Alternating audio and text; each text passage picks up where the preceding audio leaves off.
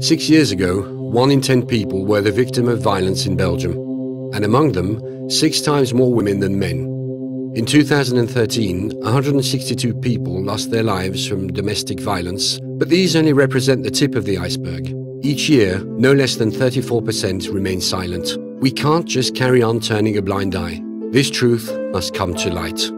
The Brussels Regional Public Service for Gender Equality therefore asked us to launch an awareness campaign about domestic violence in the capital city. And on the 18th of November, during the press conference, we engaged the citizens in the guerrilla process. 162 volunteers from all nationalities or regions took part to a human domino. Each volunteer represented one of the 162 victims. During the happening, they made themselves fall one by one, a powerful symbolic message to raise public awareness concerning the shocking number of victims in the previous year. This strong and emotional scenography was used to strike the Brussels population with a memorable image. This allowed to raise their awareness concerning the issue of escalating violence, but it also encouraged them in reporting such offenses.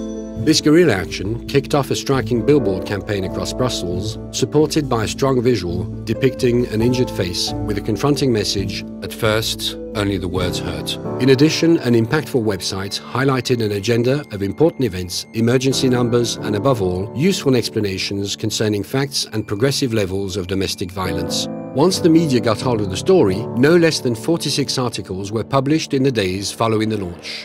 Social media also played a vital role in the dissemination of the message. In only a few days, the campaign got more than 2,580 Facebook fans. The video of the event got more than 91,000 views in only 2 weeks. It was shared 200 times and reached more than 290,000 people. The call to action on the video's packshot consisted in taking part in the bus Orange the World. The objective of this hashtag was to highlight the strong mobilization for this cause. But it was more than web users who got involved. C'était extrêmement important pour moi en tant que secrétaire d'égalité des chances de travailler sur ce thème. On avait choisi d'une part de travailler avec une campagne, mais d'autre part de libérer aussi des moyens pour soutenir le monde associatif. Et donc je suis persuadée que ça va contribuer à faire baisser le chiffre, en tout cas je l'espère, de violences faites aux femmes. To bring this campaign to a close, a conference was organized to expose and debate on the issues of psychological, physical, and sexual violence. 6 professional speakers took part in the debate, with 76 representatives from associations and institutions.